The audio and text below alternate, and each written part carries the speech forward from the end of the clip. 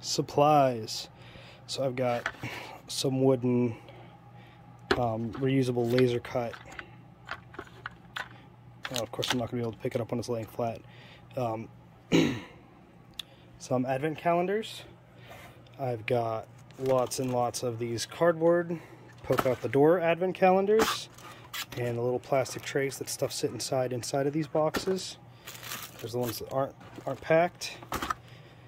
I have dice and more dice. Tokens for extras, more dice, random add-on extra dice, more dice, lots and lots of dice. And I have miniatures. I have Path miniatures, and Cool Mini or Not miniatures, and Dungeons and Lasers miniatures, and Hasbro miniatures, and hand-casted rats. And what else do I got here? I got some goblins from Chaos Ball. I got more and more miniatures. I got more tokens. I got all the miniatures you could want. I have... close that. I have tactical maps. I have poster maps. These are going to go in the adventure ones that are the mix of... so dice get a dice bag.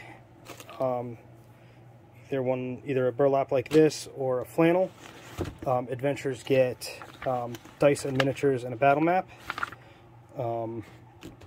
And then minis get an extra bonus large miniature, which you can see is probably going to be a Minotaur, or a Minotaur, or a Minotaur, or a Minotaur, or maybe this blue guy. Maybe some other options, I don't know. But that's my setup, and here's shipping boxes. So if you order a cardboard one, it's going to come in this little flat white pizza box with some bubble wrap. And if it's not flat, it's going to come out of these brown ones, which are actually the same size as this box right here. Just the right size for one of these sleighs. So order yours in time for Christmas. Links to my Etsy shop and my eBay shop at the bottom. Little discussion about the differences.